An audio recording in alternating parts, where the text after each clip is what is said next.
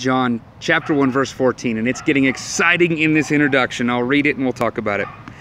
John 1:14 says, "And the Word became flesh and dwelt among us, and we have seen his glory, glory as of the only Son from the Father, full of grace and truth." This is an exciting verse. Remember the discussion of the Word that was with God and was God, and creation was made through him and all of that. At the very beginning of this introduction, bam, verse 14 now says, the Word became flesh and dwelt among us. God entered creation as a man. And then it goes on to say, we have seen his glory. We have seen him. We are witnesses of who he is. That's what John is talking about. And then this book, that's the introduction, the book of John is going to talk about the God-man who entered the earth in flesh, relating to us. We're gonna read more about how that played out and what that means as we read the book of John, but this should be exciting to us.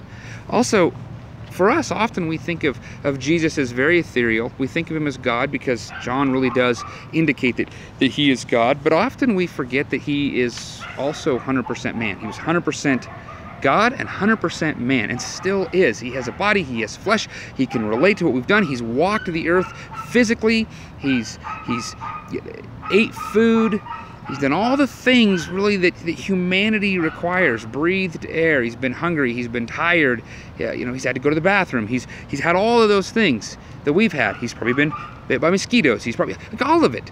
He can relate because he's entered his creation.